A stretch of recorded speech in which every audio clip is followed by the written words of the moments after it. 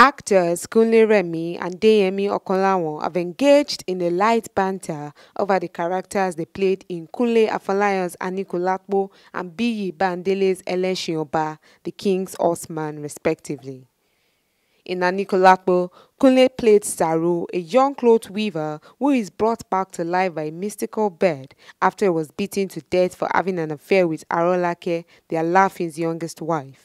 On the other hand, Deyemi in Elesin Oba portrayed the character of Olunde, the son of the Elesin Oba who sacrificed his life for his people. In a Twitter post on Sunday, November 6, Deyemi joked about how some of the characters he played in Nollywood ended up dying.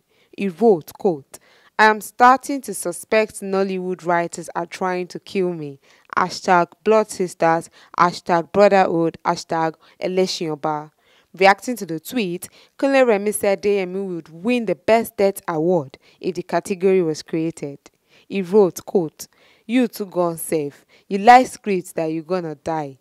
They should start Best Death in a Movie Award. You will win every year."